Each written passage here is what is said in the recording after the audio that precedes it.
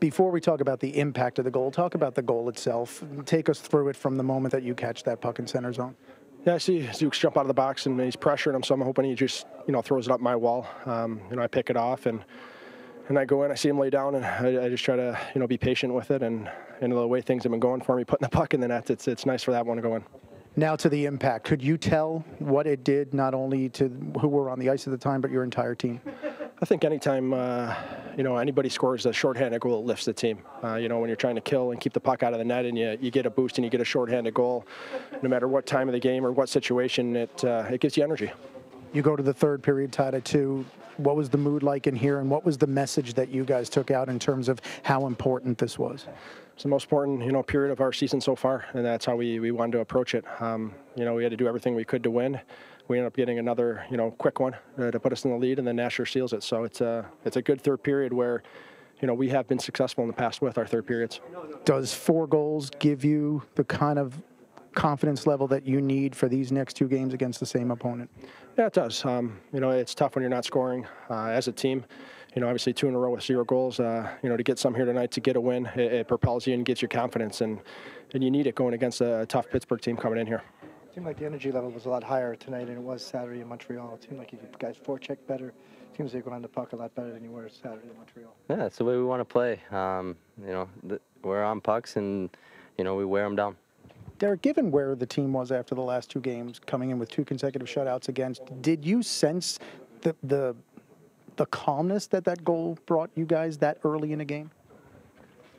I think it's just, at that time it's, we try to forget those games, especially when you're struggling to score goals, and you're just trying to, go game by game. And I know I sound like a broken record, I keep saying it, but it's so important in the shortened season, is just to, learn from our last games and kind of erase it and get ready for the next one, because they're coming, they keep coming, and the schedule doesn't get any easier. So I know it's probably hard to answer questions about chemistry because it could be fickle, but why do you think that threesome that you were on tonight worked so well?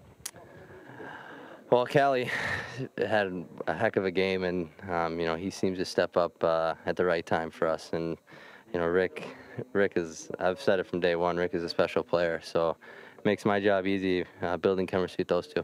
4 goals, a win. What does it do for this team's mindset and confidence level going into 2 games against Pittsburgh compared to where it was maybe just a couple days ago?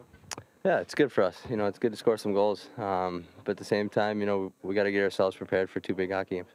Imagine everybody would expect, Hank, that the conversation about tonight's game has to begin with the play that changed the course of the game, and perhaps we'll see maybe the whole season for this team, and that's what Ryan Callahan did early in the second period. When he scores that shorthanded goal to tie the game at 2, what kind of a lift does it give you and you think your team?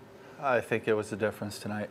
It was just a big relief being back in the game. I just felt like it turned everything around for us. And also we're coming up big on the PK.